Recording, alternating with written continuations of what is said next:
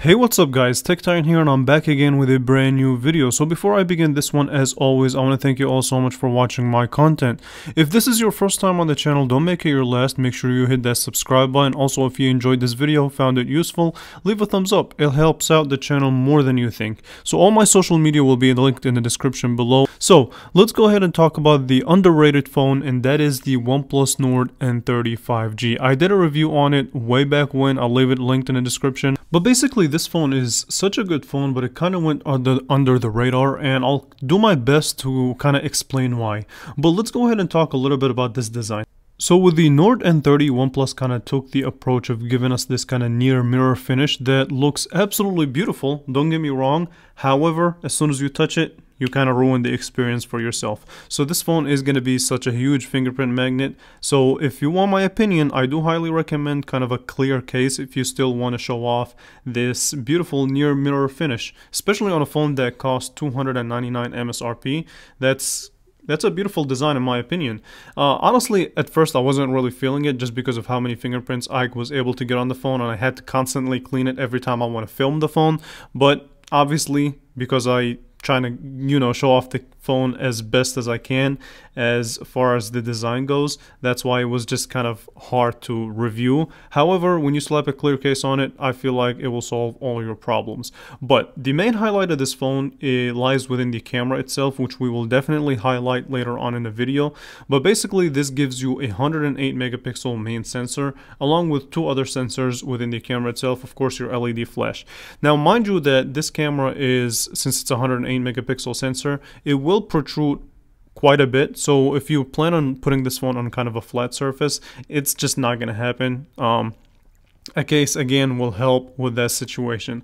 Okay, as far as your ports go, you do have a headphone jack. Believe it or not, you still were able to retain a headphone jack in 2023 in a phone like this. You also get the super fast wired 50-watt charger, and charger is included in the box, as well as your bottom facing speaker, which is loud and very good. We will take also a listen to that later on in the video. As far as your buttons go, you do have your power button on the right hand side and the volume up and down on the left hand side. They're decent buttons. They're not really the most tactiles that I've used, but they work fairly well for their intended purposes. And if you look at the sides of the phone itself, you'll see that this has kind of a squared off design that will help with the grip and give the phone kind of a thin look and feel. So this phone was comfortable to hold in the hand for the most part. I didn't really find any issues with it. However, because of the glossy mirror finish on the back, it was slippery if you hold it as is without kind of a cover or a case.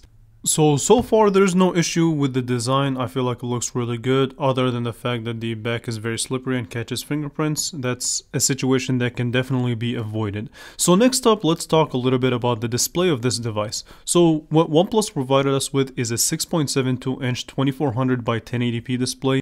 And this display has kind of a positives and negatives. So the positives are this: you do get 120 Hz refresh rate, you get an in-display fingerprint sensor that's fairly reliable, and the negatives is the fact that this time around what OnePlus did, instead of the Nord N20 which had an OLED display, we do get an IPS LCD. Don't get me wrong, it's a very good IPS panel, however it's still IPS. It's not kind of the top of the line display, but like I said, don't get too upset. It still is a very good display for what it's worth. So very sharp, vivid, and I do want to say that it does get fairly bright in outdoor conditions, but not as bright as an OLED display.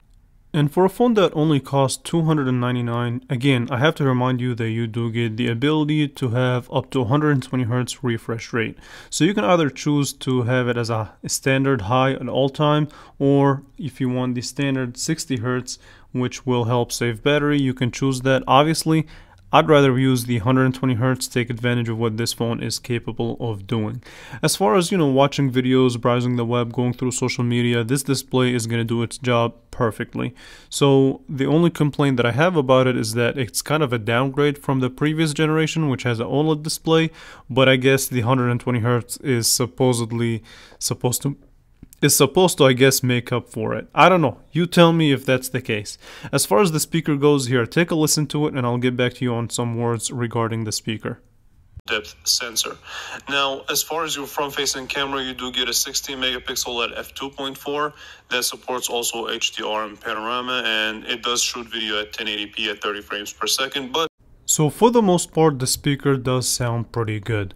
And overall though, as a display and speaker combination, I feel like this phone did a decent job. Obviously, like I said, it was a little bit of a downgrade from previous generation that had an OLED screen, but you still have the in-display fingerprint sensor that is fairly quick and for the most part reliable. It may be a hit or miss from time to time, but for the most part, again, a very reliable fingerprint sensor. Now let's switch the topic of conversation and talk a little bit about the camera system.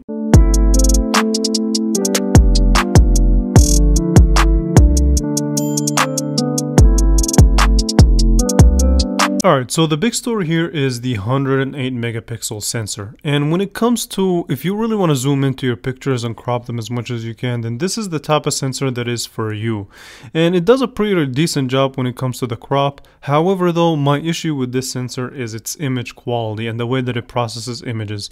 It's not, in good lighting conditions, you can produce some decent pictures, which is nice, but I would say that the 108 megapixel I feel like is kind of a wasted opportunity for this phone. I feel like if OnePlus kind of focused a little bit more on image quality and video capability, I feel like this would be something to look up to when it comes to camera smartphones in the kind of $299–300 range. However though, overall though, as an experience, it's pretty decent. And I'm not trying to sound really harsh, it's just I wish that kind of OnePlus focused a little bit more on image quality and actual video capability to give this phone kind of an edge.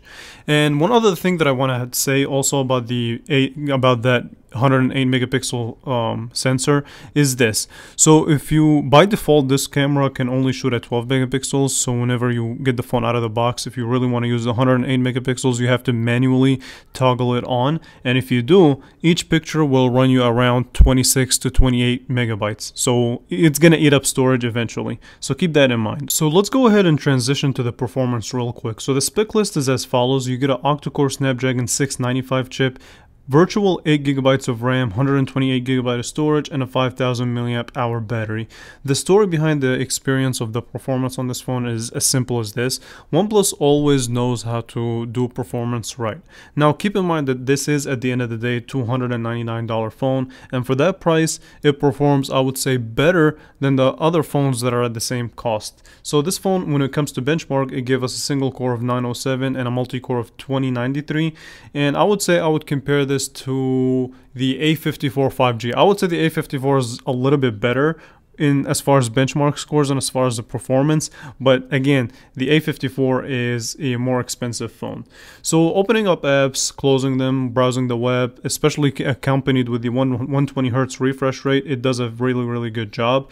And even playing games and testing this phone to its fullest, I didn't really notice a lot of heating issues or anything like that. So for the most part, the performance on this phone was really nice. Now over time, it did kind of slow down, but it wasn't kind of significant to where it was really slow or sluggish or laggy. It still is, and I think it will be a decent performing device. So thumbs up for that.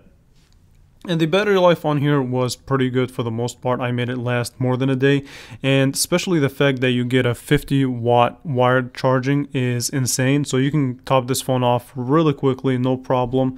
So thumbs up for OnePlus for doing that. I really feel like this phone, when it comes to the price performance aspect, it nails it very well. Okay, so here's my conclusion when it comes to the OnePlus Nord N30. So should you consider it in 2024? First, the answer to that question is up to you. Would I consider it? Kind of, but I feel like in 2024 we're gonna get a lot more options, and hopefully the OnePlus Nord N40 would be a more superior option, and it would actually bring some more welcoming changes to the kind of Nord lineup. However, I feel like this is kind of a phone that went under the radar, and I just had to make this video to update you guys on the OnePlus Nord N30. So with that being said, I would like to thank you all so much for watching my content. If you enjoyed this video, leave a thumbs up. If you want to subscribe and be part of this channel, you're more than welcome to do so.